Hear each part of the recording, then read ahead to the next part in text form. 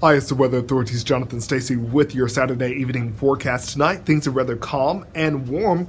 Temperatures only dropping down to the low 60s. Tomorrow, we'll start out in the 60s, but we will welcome in some cloud cover. The clouds will increase as we go through the day. Expect rain showers across southeastern Georgia during the early part of the day, and then the front will continue to press to the south, and it looks like northeastern Florida, including Jacksonville, will get showers in between the hours of likely 6 and 9 o'clock tomorrow evening. Christmas Day, we're all dry, but we are much cooler than the day before. We'll only reach a high in the low 60s, but we will be mild and dry at the same time.